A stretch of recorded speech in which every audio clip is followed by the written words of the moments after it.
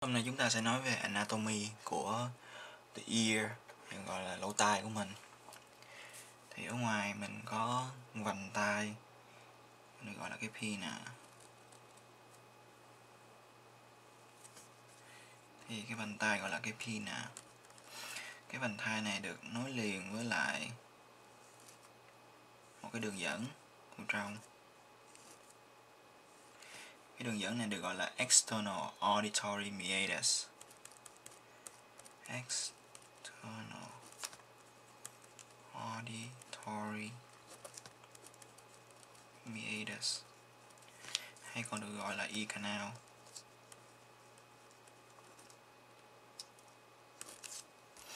Cái external auditory meatus này nó sẽ nối liền với lại màng nhĩ. Màng nhĩ được gọi là tympanic membrane.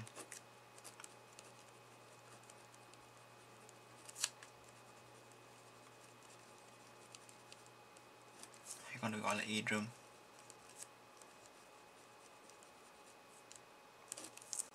Màng nhĩ này sẽ nối liền với ba cái xương. Cái xương thứ nhất thì được gọi là malleus.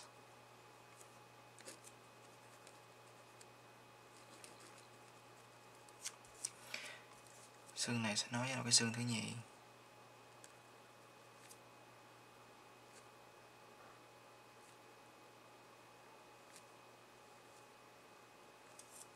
Xương thứ nhì được gọi là incus. Và cái xương thứ nhì sẽ nối liền cái xương thứ ba.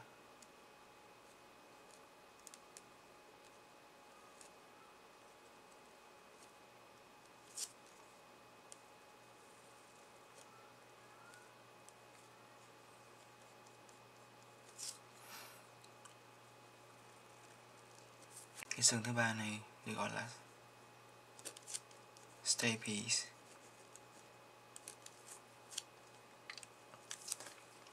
Cái xương thứ ba này sẽ nối liền với lại cái oval window.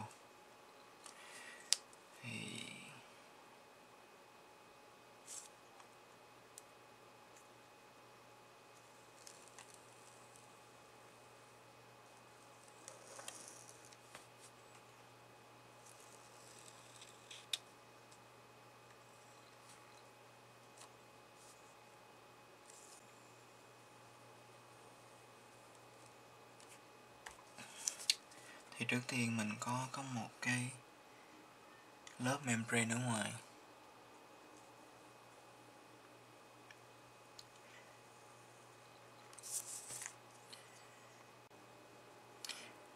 Hết cái structure này đó, được gọi là cochlea. Cochlea là hết cái structure bự này.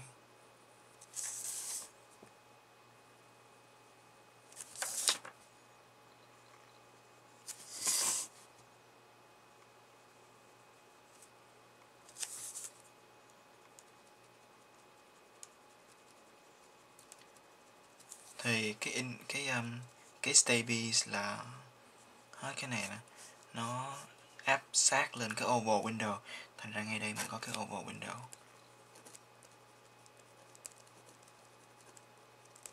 Cái oval window thì hết cái structure này gọi là cochlea. Thì ở phía trong cochlea mình sẽ có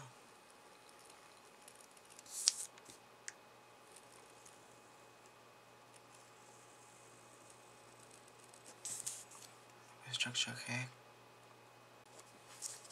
Cái màng cell membrane này là nó liền với nhau, nhưng mà tên của nó phần trên và phần dưới lại khác nhau. Cái phần trên á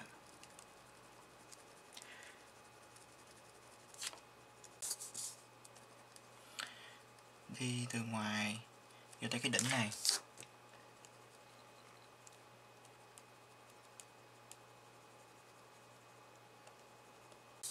Thì nó được gọi là vestibular membrane.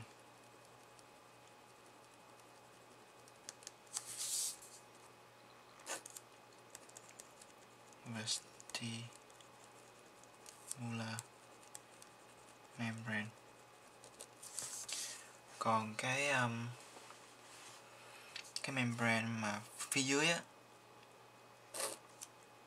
nó được gọi là basilar membrane.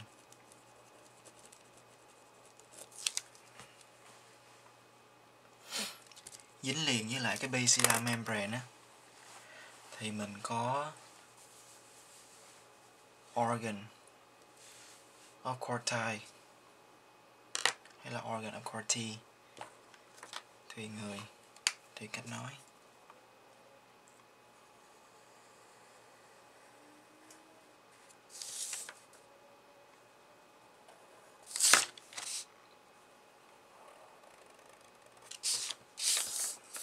Thì màu cam này được gọi là organ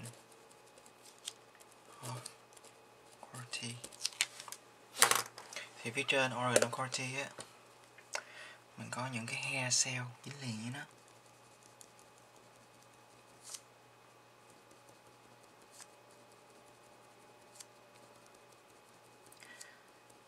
Mình có nghe được hay không, mình nghe được loại âm thanh nào là nhờ chuyển động của những cái hair cell này. Những người nào mà nghe nhạc lớn quá thì hair cell nó sẽ bị destroy hay là nó bị tổn thương, thì lúc đó cái thính lực của mình sẽ giảm xuống.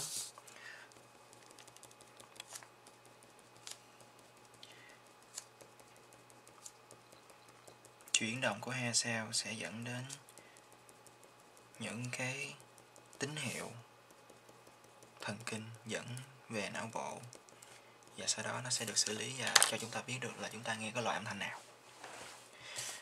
Cái hair cell này nó sẽ nối liền trực tiếp với lại tectorial membrane. Thì cái tectorial membrane này đó, cái chuyển động của hair cell thật sự ra là nó nhờ cái chuyển động của tectorial membrane. Có nghĩa là cái tectorial membrane này khi mà nó chuyển động thì nó sẽ dẫn đến cái chuyển động của hair cell, và nó sẽ dẫn đến cái sự truyền tín hiệu của âm thanh lên não bộ. Thì cái lằn màu xanh này là tectorial membrane.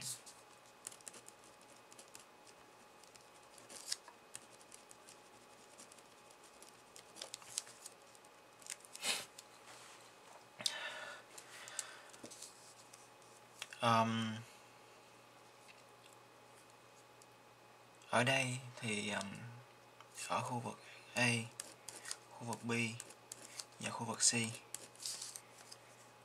cả ba khu vực này là fluid. Nó được ba cái khu này nó được fill với lại chất lỏng, nó có chất lỏng trong đó. Thì fluid A nó được gọi là scala vestibuli. Fluid B nó được gọi là scala media, hay là nó còn được gọi là cochlea đất.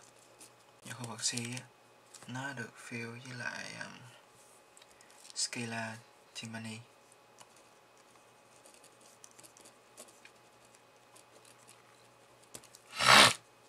Đó là tên của ba khu vực này. Thì cái đỉnh này nó được gọi là helicotrema.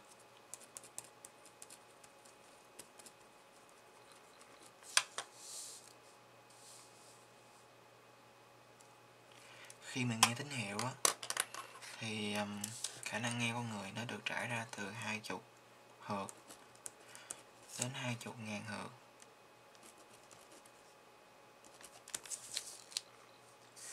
Thì khu vực mà nghe 20.000 Hz nó nằm ở gần cái oval window.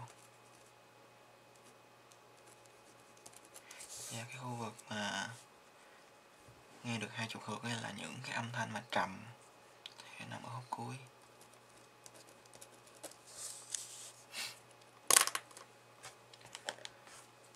Tại đây thì chúng ta có round window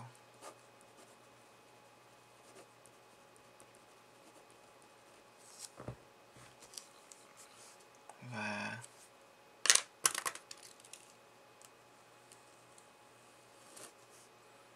cái khu này được gọi là middle ear cavity.